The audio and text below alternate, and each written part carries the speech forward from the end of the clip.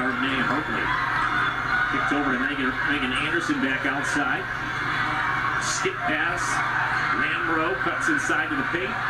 Back outside, Meghan Andersen for three, and she's got it. That's exactly what they're looking for. Free up Andersen behind the arc. Good movement.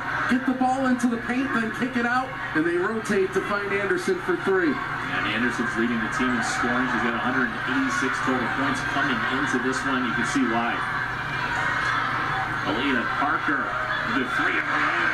She's got one. Might be that kind of morning where it's bombs away in the Gallagher Center. 3 threes made already. McGruder kicking it to the corner. Meghan Andersen with another one. That's 3 in a row.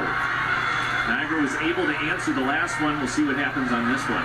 When that pace continues, you can just feel every possession has a sense of urgency to it.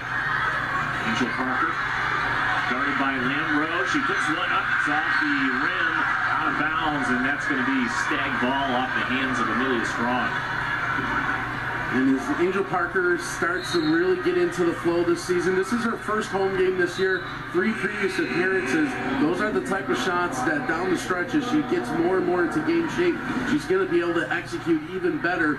Usually that will go for number 11 in gray. That one just slides out off the rim. Ari Hicks and Lori Porter will see their first action in this one as they check in for the Purple Eagles. Nina Selimovic initially carried up, able to kick it over to Brown, and cuts into the paint, and looks like it'll be a defensive foul. She got cut down from behind.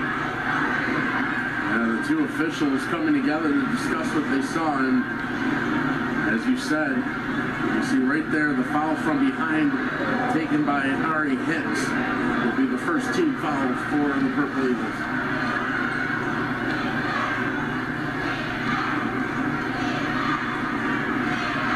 Close one. I mean, Brown was coming in with speed. It looked like she might have run directly into Lori Porter and not, but she was cut down first from behind. This is the call.